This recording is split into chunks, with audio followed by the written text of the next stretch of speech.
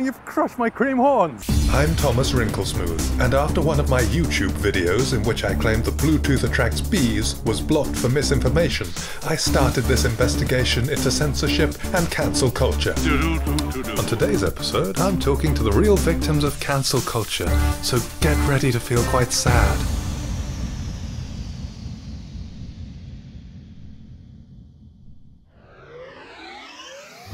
Well, I'm a writer of fantasy novels and I've been cancelled for supposed homophobia.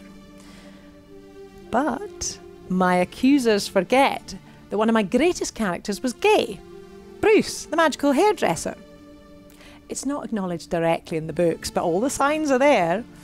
The way he smiles when he encounters the flamboyant goblin, the rainbow flags we glimpse in his dreams, and the enchanted male sex doll under his desk. And there are many other characters whose sexual preferences are never mentioned because they're too old for us to care or too minor. All those characters are gay. So how can I be homophobic? I cancel people, yeah. If someone says something that I interpret as hateful, then they must face extreme consequences. I'm just like, okay, boomer, I'm actually on the right side of history, yeah? Check your privilege, you know? I was also cancelled for so-called transphobia. But my accusers forget there is in fact a trans character in my books. Leslie the Centaur was trans. Mid-transition from a man to a chair. Horse, sorry. I get those mixed up. Anyway, she's got very big hooves. Negative stereotypes are literal violence. I am literally being physically attacked when I read them. I am literally being beaten to a pulp, writhing on the floor, gasping for air, spitting blood when I read inaccurate tweets. So yeah, I'm gonna defend myself. Self-defense is a human right. I was also cancelled for supposedly being Islamophobic. But my accusers forget there is in fact a very lovable Muslim character in my books. Osama, the wizard, who flew his broomstick into the Wizarding World Trade Center. Just be better, guys. Be better.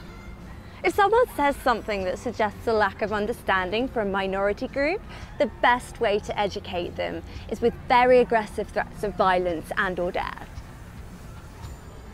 But a painful death. I've received a lot of threats, abusive messages. I've had my address posted online, people loitering outside the gates. Luckily, my castle's protected by spectral security owls, but I feel very intimidated nevertheless. Maybe I've said something that's not politically correct, I don't know, but does it warrant this? I'm scared. There are people who have threatened to kill me at my gates just because I sent a tweet. Be kind, guys. Be kind. Like me. This is Rachel. She was once a high-flying manager at a company that made luxury corkscrews, but then everything changed. What happened, Rach? Well, in my line of work, you do make enemies, and some people who had a problem with me, they searched my Twitter account, they took something out of context, showed it to my employer, and before I even had a chance to explain myself, I had been fired for supposed homophobia. It is a very sad day indeed when a woman loses her livelihood because of one homophobic tweet. Oh no, it wasn't homophobic. I've had a look at the tweet myself, and I've got to say, at first glance, it could seem slightly homophobic. It wasn't homophobic. You wrote, "I hate they disgust me, they should not exist." If you look at the conversation, you'll see we were talking about chip shops, and I said, I don't like Whoa, don't say it again. I'm talking about the food. We were talking about meatballs. It had nothing to do with gay people. Well, I've only got this one screenshot of the tweet, so I've no way of verifying that. I was talking about the meatballs and it was taken out of context. Look, it's taken me 4 years to finally get back on my feet. I found a company that believes in me and I'm finally getting my life back on track. Contacting your employer to get you fired is really sickening behaviour. Honestly, Reg, I literally feel sick just thinking about the type of person who would do that. I can only imagine how you feel. Also sick, probably. Oh, I guess. Probably even more sick than I feel, and I feel incredibly sick. But neither of us will be sick, because that is what the cancellers want. The libtards try to cancel me all the time, but I got something called freedom of speech. I can say what I want. Hang on. That child is f***ing ugly. What a gross little gremlin. Who's the dad? Shrek or Jabba the Hutt? Absolute minger. How dare you? What's wrong with you? Whoa, calm down. Snowflake over here. Jesus, can't say anything these days. I've got freedom of speech, yeah? So on you go. See what I mean? Trying to silence me all of the time, but I won't. Hold on. Why the f are you walking so slowly? Speed it up. You and your obese dog are jamming up the pavement. You want me to come over there and snap that walking stick? I'll throw it for your dog if you like, because any luck will pull you both into the canal. Sorry about that. Can't stand blind people. Wait, what's your problem? That's so offensive. Yeah? Just because you're offended don't mean to say you're right. I'm allowed to say what I want, and you just have to shut up and listen. It's freedom of speech. Do you regret the tweets? Not at all, because it was completely innocent. And, you know, most people have been online for years, and if you scroll back far enough, there'll be something you can take out of context and use against them. It could happen to anyone. Well, not to anyone. I think you've got to be a bit smart about what you post online. Yeah, a lot of people have said that to me. But I think that's because it's hard to understand if it hasn't happened to you. So, as an exercise, and to make my point, I've been through some of the things that you've posted online over the years. Well, I don't even have social media. You have posted videos on YouTube, and I think there's plenty out there that could be taken out of context and get you cancelled. Oh, well, hold on. So in 2014... 2014, that's ages ago. 2014, you said this to a disabled person. There was a lot of litter picking at the weekend. How do you do litter picking from your wheelchair? You mean your carer does it? You just go along? No, that's fine. It's the filth that counts. No, I use a stick to pick it up. Oh, hold on. I think I've got you wrong. I was thinking you were a sympathy disabled, but you're actually an inspiration one, like Paralympics. Right. Well, I'm sorry. I should have told you what category of disabled person I'm in. You should have done. I was paying him a compliment. Disablest. And you also said this to a graffiti artist. Graffiti. Some people say that's expression. Is it though? All I ever see are names and swear words. Is that expression, or is it just you showing off that you finally learned to spell a four-letter word? I stand by that. Graffiti is awful. Could be seen as classist snobbery, especially as you also called him a chav. During a radio interview in 2016, you said this about poor people. We all have the same 24 hours. Yeah, I've worked my absolute ass off to get to where I am today. Being poor is usually down to laziness. Technically, what I'm saying is correct. We all have 24 hours in a day. Unless you're going on a flight across time zones, then you might get a few extra hours, I suppose. But generally, poor people cannot afford to live like that, so they only get 24. None of this would get me cancelled at all.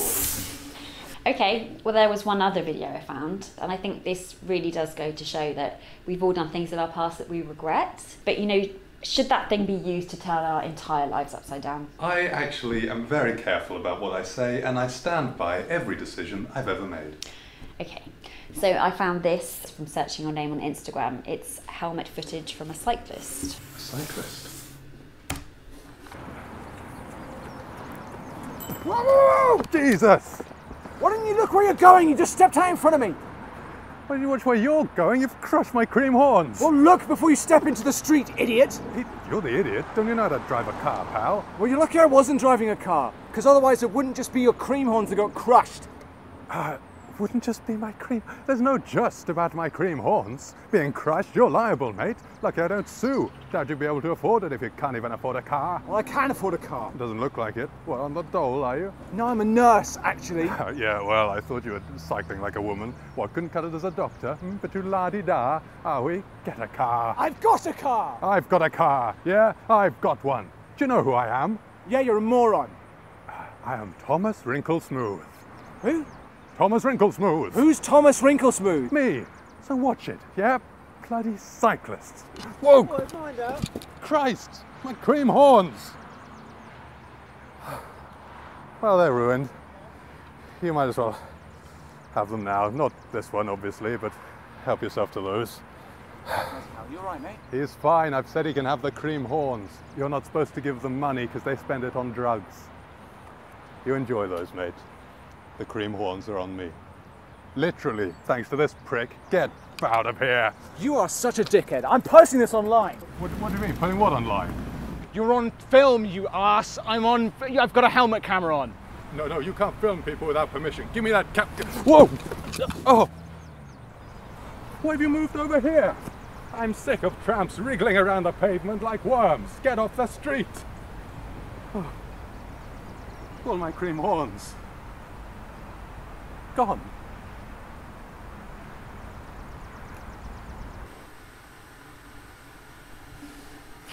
So you don't come out too great in that video, and I think, you know, if you were a bigger celebrity, that is something people could use to get you cancelled. And that's on Instagram? Yes, not too many views. It is quite a small account, but it just goes to show it's not hard to find things that can be used to cancel you. People just need to search, you know, keywords and just take something out of context.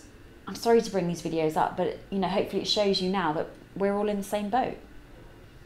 So those videos, you've got to understand, you've taken them totally out of context. Yes, exactly. I don't hate poor people or tramps or even some cyclists. No, but it's when you see these things isolated. So we're not in the same boat, actually, because I don't hold those negative views, whereas you do hate gay people. What? No, I said that tweet was about... About the meatballs, yes, but what about this tweet I've just found? I searched your Twitter feed for keywords, as you said, and oh look, I can't stand puffs. I would never allow one into my home, they're repulsive. I don't even remember tweeting that. So, sadly it turns out you are homophobic after all. I've already sent an email to your employer with a screenshot of the offensive tweet as well as a summary of your homophobic past. Are they going to feel comfortable employing a repeat offending homophobe? I very much doubt it. But you're just proving my point. You're taking this out of context. I'm not homophobic. And I'm afraid we're going to have to blur your face and remove you from set in order to distance you and your horrible views from this programme. Sorry, we're going to have to ask you to leave. Please, no, I've just got back on my feet. No, this is so wrong. Rachel Phillips's views are not remotely endorsed by myself or the actual truth. And if you do want to challenge her hateful opinions, she lives at 24 Abingdon Avenue, North London, so please do let her know your thoughts. You're proving my point. This is cancel culture. Since that interview, it has come to light that Miss Phillips's tweet was in fact referring to the furniture item poofs and was not homophobic.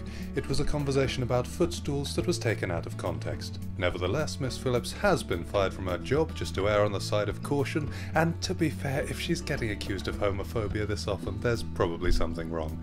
No smoke without fire. Join me next time when I'll be doing things like this. One of my videos was removed from YouTube and you are responsible. And please do remember to like and subscribe, guys.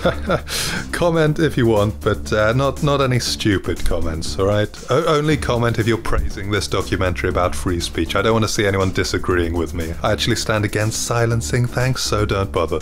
Seriously, I will get those comments removed.